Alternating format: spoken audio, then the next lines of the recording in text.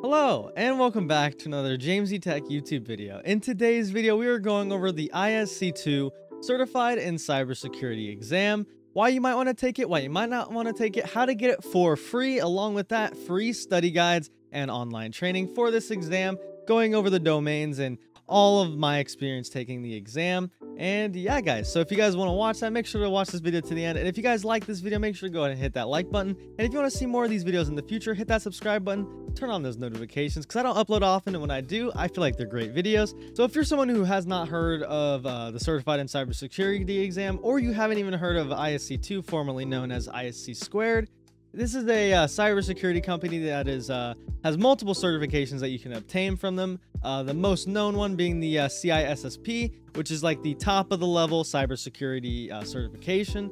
So that is the company that it comes from. It is the lowest tier certification that they offer.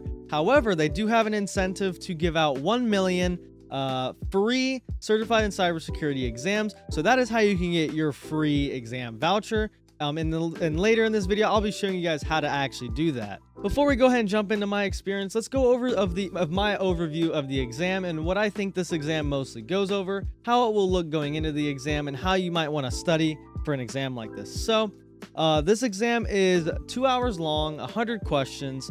However, out of those 100 questions, 25 of them will be more research questions. I'm not sure what you call them, but they're not scored essentially. A lot of exams will have these questions, but 25% of those questions are not going to be scored. You won't know, obviously. It's just part of the exam. So they'll have 100 questions, 75 scored questions, and you have to get a 700 out of 1,000 to pass, which is pretty standard in the certification space. 700, 750 is normally a passing score for most exams. And it does go through Pearson VUE testing. So they have obviously testing centers around that are sponsored by Pearson VUE, or I believe they offer some online exams based on where you live. If you don't have any exam proctors around you or places you can go to take the exam, I believe you can take this test online, but there are more steps to do so. And yeah, so let's go right ahead and get into the domains. So the domains are going to sound really similar to the Security Plus domains. So the first one we got is Security Principles, which is 26% of the scored questions. Then we have Business Continuity, Disaster Recovery, and Incident Response Concepts. That's around 10%.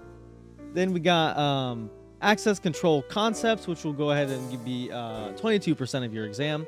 Then you have Network Security, which will be 24%. And then lastly, they have Security Operations, will be around 18%. So those domains will be going over very, very basic and entry-level cybersecurity knowledge, terminology, things like that. But now we're going to go over my experience taking the test. So to be 100% honest with this whole situation, I took this test yesterday, and I found out about this test 3 days ago. That's essentially what happened. I found out that they were offering free cybersecurity certifications, and obviously I love free, so I went ahead and took it as soon as possible because I am studying for the Security Plus exam. So now that we went over the domains, let's go ahead and explain why you might want to take this over the Security Plus, or why you might want to take the Security Plus over this exam. So in my opinion, the Security Plus exam, even though I haven't taken it, I believe that it would be a lot harder than this exam. Maybe not a lot harder, but it definitely is harder, and definitely more in-depth than this exam. This exam was pretty broad. They didn't talk about very specific technologies, but more so the knowledge of cybersecurity and the concepts of cybersecurity. A lot of people also claim that this is definitely below the Security Plus. So if you're someone with the Security Plus, I wouldn't take this test unless you just want to take it and see what happens.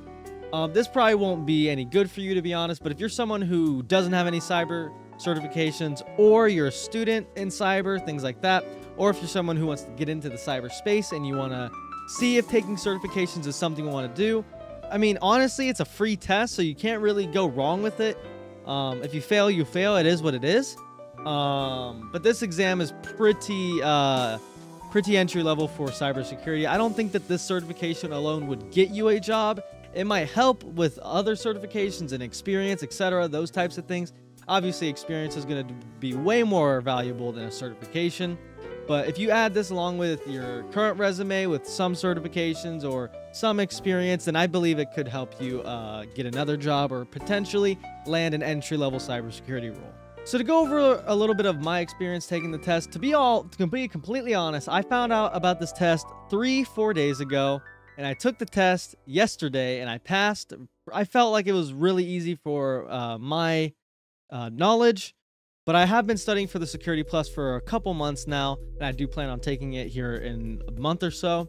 So as someone studying for the Security Plus, if you want to see if you can pass this test, I would absolutely do it. If you're someone who doesn't have the Security Plus and thinking about it, this might be a good start to see where your knowledge is. If you can pass this exam without much studying, you are already on the right foot for cybersecurity.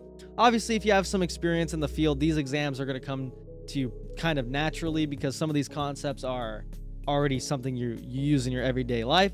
But as far as my experience, I'm CCNA certified. I have a couple, I have the CCST certifications, one of them in cybersecurity. I took those about a year ago. Those exams were relatively easy as well. But as far as cybersecurity, this is kind of like my first main cybersecurity certification. Hopefully the Security Plus will be next.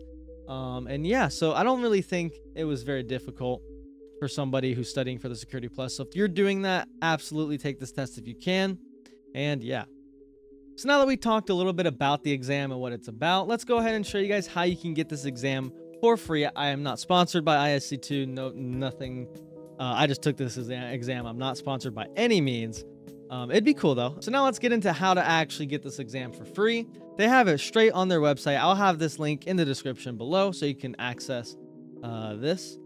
So let's go over exactly what they read.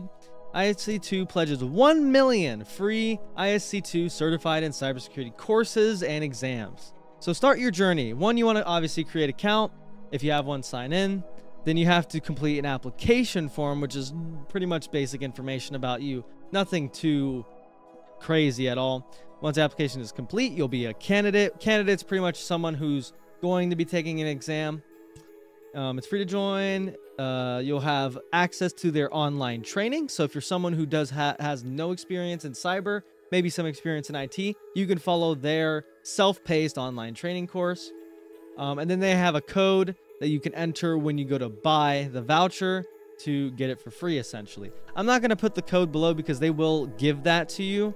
And I don't want people watching this in the future to use an expired code. So I'm just going to let you guys find it. It is very easy to find. Upon passing the exam, you do have to pay a $50 annual maintenance fee. That is because you are an ISC2 member. That is, if you do any ISC2 exam, you're going to have to pay that $50. So that is a little disclaimer. It is a free exam, but the membership to ISC2 is a $50 annual membership. But if you're someone who has taken exams before, you know that is pretty much nothing compared to a lot of the other exams that you could pay for. But yeah, all you do is press this get started button, and that'll pretty much take you to the application page, and you can fill that out, schedule your exam, and take it. So yeah, that's pretty much all I have for this video. Someone suggested on my LinkedIn to make a video about this since I just passed it, and you know, I thought that was a good idea as well. I need to make more videos on here more often. School, work, everything, it takes up a lot of my time, so I try to do these while I can. This is a hobby of mine. I do plan on making more cybersecurity videos in the future, more specifically maybe diving into some sort of malware, some types of like individual concepts, things like that. As I advance in school and stuff, I'll be learning more and more and more and having more knowledge to share. That's kind of what this channel's for, is to share my knowledge and see what you guys have to say about that, things like that. I appreciate you guys for 700 subscribers. I believe we just hit that. So I appreciate that, everybody. I'm glad this channel is enjoyable for most of you guys. And yeah, thank you guys for watching. This is Jamesy Tech, and I will see you guys next time. Bye-bye.